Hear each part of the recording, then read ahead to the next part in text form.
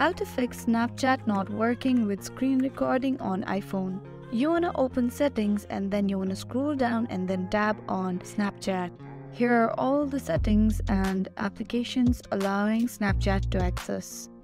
To fix Snapchat not working with screen recording on iPhone, you wanna tap on Photos and make sure you are selecting all photos. By selecting all photos, you're making sure that Snapchat can access all photos of your phone. Next, you want to go back and turn the camera option on. That simply means Snapchat can access your phone camera. And this is how it looks when it turns off. You have to make sure that it's turned on.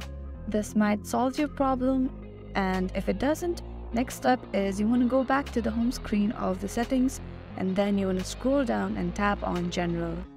Now you want to tap on iPhone storage. After everything is loaded, you want to scroll down and tap on Snapchat. Then you want to go ahead and tap on Offload. Then tap on Offload app. When you tap on Offload, all the cookies of the Snapchat will be deleted. After offloading is over, you want to reinstall the app. These steps may help you to fix Snapchat not working with screen recording on iPhone. That is all for today. Thank you so much for watching till the end.